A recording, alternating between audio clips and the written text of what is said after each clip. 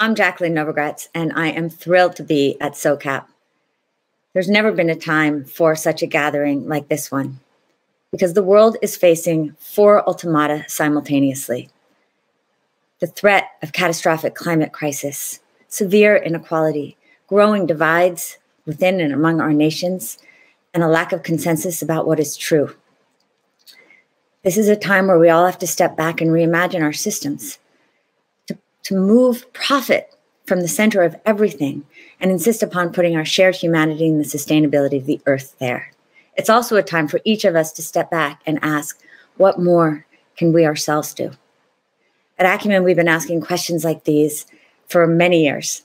We actually started in 2001 because we believed that there was a better way to solve sticky issues of poverty than simply focusing on using philanthropy or on traditional investment. At the center of our idea was patient capital. Now, many talk about impact first capital or catalytic capital. For Acumen, patient capital is decidedly philanthropic backed, long-term investment in companies that we would commit to a company. And we would measure not only our financial returns, but our impact using tools like lean data. Any money that came back to Acumen, we would reinvest in other innovation for the poor.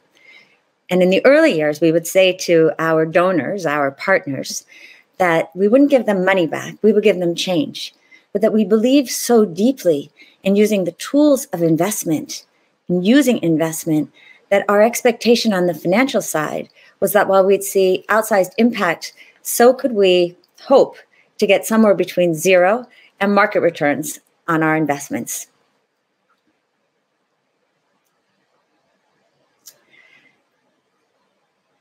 We turned 20 during the pandemic, and we decided that this was the time to ask ourselves what worked, what didn't work, what could we do better in this next chapter. And so we decided to do a look back of our investing. Now, we only have a small snapshot and we're at the beginning stages, but we wanted to share some of the lessons with you. Over the past 20 years, if you exclude the grants we've made and the investments we've made from our for-profit funds, Acumen has invested $132 million in 149 companies across 13 nations and 8 sectors. We've learned a lot through both successes and failures. We've learned some of the sectors that are really difficult for investors, like primary healthcare and safe drinking water. And in other areas, we've seen entire new industries being built. These companies have brought critical goods and services to over 400 million individuals across the planet, and that's a conservative number. We know that there's a lot to unpack in the impact story of those 400 million. And yet, today, what we really want to talk about is the financial expenses, what it means to invest in very difficult markets to build new things. Because what's wrong with the world right now is too much of our capital is flowing to the safer places, when what we really need to do is insist on that capital flowing to where the needs are greatest. And so to really be conservative and understand what has happened with our investment portfolio, we decided again to take a smaller cut. We would not only now exclude grants and investments made from our for-profit funds, but we would exclude the past 6 years and look at the first 15 years of investing. Because in an investor's life, the happiest day is probably the day after you've made an investment. And in the early years, we often have outsized expectations of what our investments would yield on the financial and the impact side. And so we really wanted to look at the reality of companies that were 5, 6, 7, 10, 12 years old. That group of companies represents about $100 million invested across 97 companies, again, in 8 sectors across the world. And together, it has yielded about 0.86 multiples. In other words, for every dollar we invest, we assume we'll get about 86 cents back across the portfolio. Now, from a philanthropic perspective, the question then is, why why do we lose 14 cents for every dollar that we invest? On the other hand, what impact are we getting for that 14 cents? And we think it is far greater even than the way that we've been able to measure our impact. It also makes us take very seriously the realities of the environments in which our companies are operating. If you look across our 20 most profitable companies, the average expected return is 2.2x. And these companies take a long time to exit. And in fact, we've gotten a lot more strategic and flexible and creative about the way that we're structuring our investment so that we don't have to rely on the capital markets for exits, but are finding other ways, including enabling local employees and companies to buy us out so that we can transfer ownership for a more inclusive economy.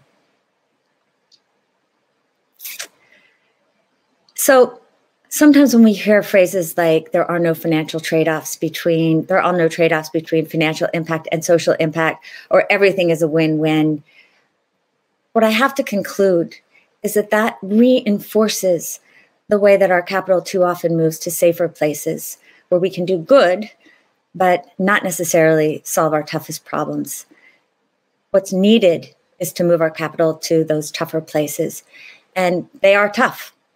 One of the reasons that we need philanthropy in this space of patient capital is because the customers of our companies are very poor.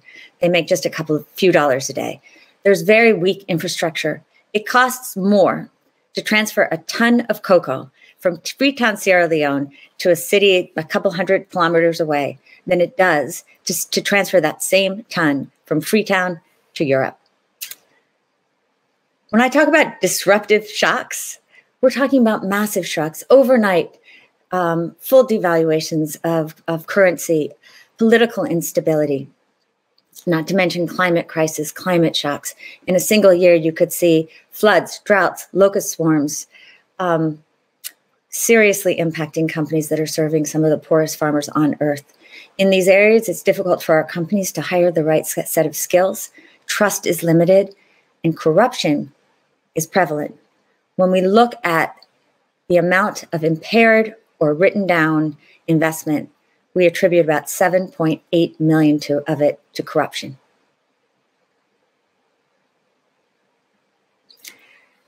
And yet, for that 14 cents, we have seen truly outsized impact in ways that we hadn't imagined at the beginning. Because not only are we able to see now how patient capital investing can build companies that are both profitable and impact millions of people, but as I said, change entire systems, structures, local economies.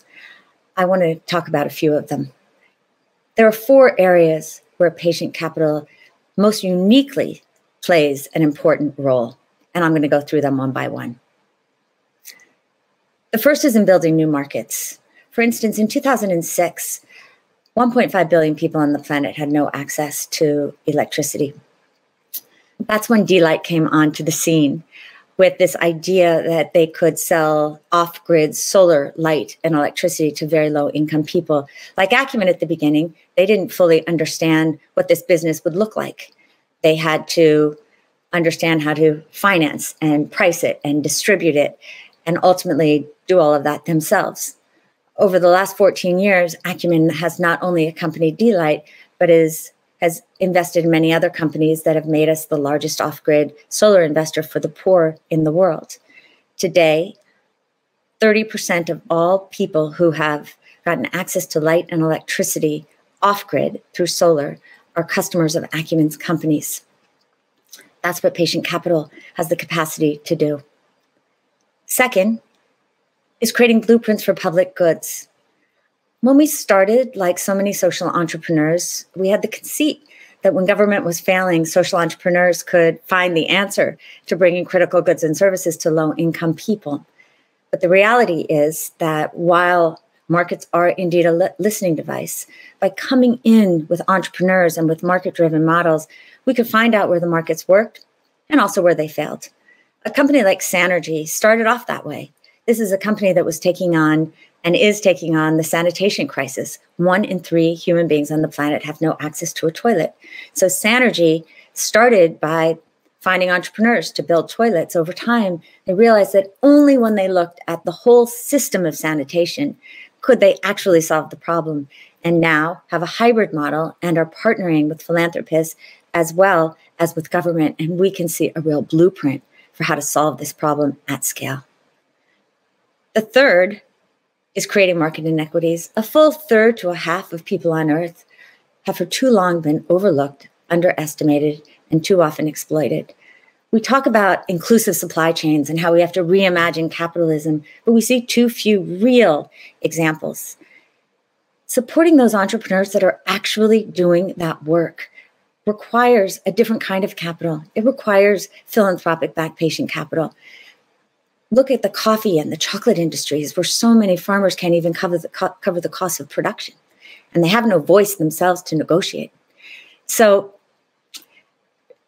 a company like Azahar starts with the farmers, understands the production costs, partners with the farmers so the farmers can use their own voices, builds a transparent supply chain, and has now a blueprint, again, for how we might actually create a more sustainable and just supply chain that works for all parties. But someone has to give, and for too long, it's been the farmers that have given.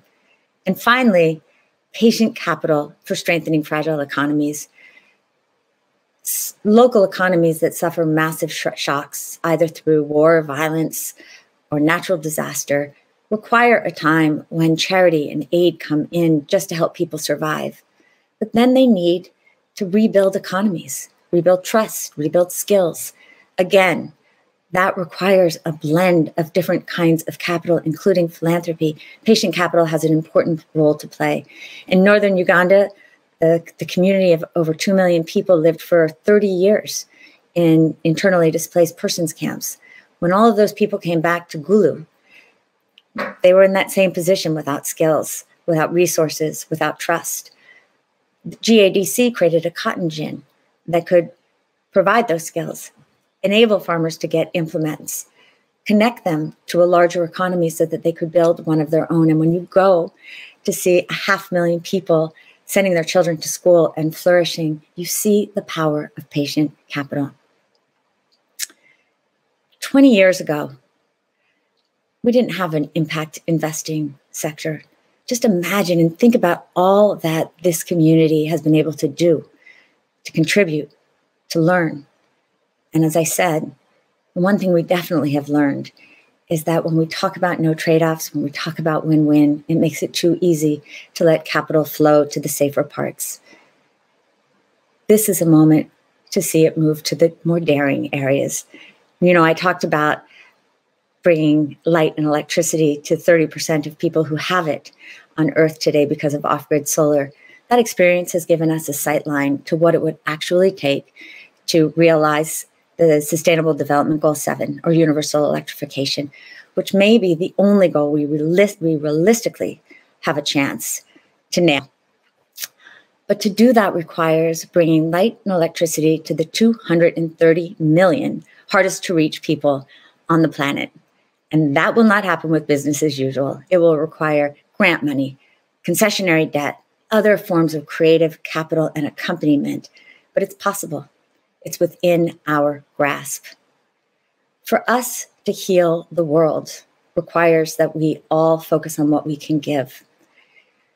Of the 4 ultimata, inequality has not only helped divide us, but it's left us in a situation where we have more capital, more investment capital, and more philanthropy available than ever in our lifetime.